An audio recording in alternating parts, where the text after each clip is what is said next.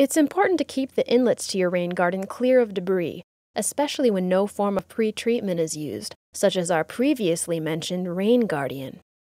Sediment can build up in rocks or grass filter strips, creating a speed bump barrier for the water flowing into your garden. Once clogged, the effort and time needed to clear your inlets can become maintenance intensive. Ensure stormwater can flow into your rain garden by periodically clearing your inlets and making sure water can get in. It flows downhill, right? Other issues, like the buildup of invasive species, can get a little bit out of control. A determination may be needed about whether it's best to weed a garden that got away from you, or simply salvage what key plants you can before excavating the garden to start fresh. To recap, here are some cues that it might be time to reassess your garden. The garden has filled up with sediment and water no longer infiltrates. Water no longer drains within 48 hours. Weed trees and invasive plants have taken hold and are choking out desirable wildflowers and the original plantings. You can no longer locate the plants from the original planting. So what are the key points to ensure your rain garden is low maintenance? It's important to remember the maintenance on your rain garden will evolve over time. There may be more maintenance needed up front in the first growing season or two that will decrease as your garden matures over the years. So don't get discouraged, it really does get easier. You'll need to stay on top of weeding and replenishing mulch while your native plants are still growing to their full size.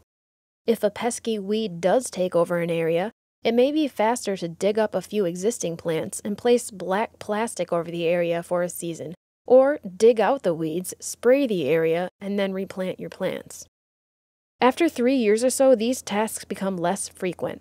Remember, for perennial plants, the first year they sleep, the second year they creep, and the third year they leap. Smaller plants will also need to be watered weekly to ensure they survive. If you have a curb-cut rain garden, clearing your inlet will be a critical part of maintenance throughout the life of the garden. Other types of rain gardens can still have their inlet clog up, which slows down or accidentally diverts water from the rain garden where we want it. Well, there you have it. Hopefully these tips will help take your rain garden from seedlings to successful deep-rooted wildflowers that are grabbing rainwater and returning it to the ground. And if you don't have the right location for a rain garden, you can still add deeper-rooted native flowers and grasses in place of shallow-rooted turf, and skip mowing all that lawn. Also, remember to use water wisely by deep soaking lawn areas and garden beds, avoiding runoff to the street and ditches, only fertilizing your lawn when grass is actively growing, and saving rainwater with rain barrels.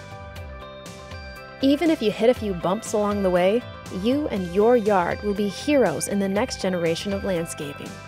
Hopefully we can continue increasing the number of rain gardens we see in our neighborhoods, cities, and townships, keeping more storm water out of our lakes and rivers.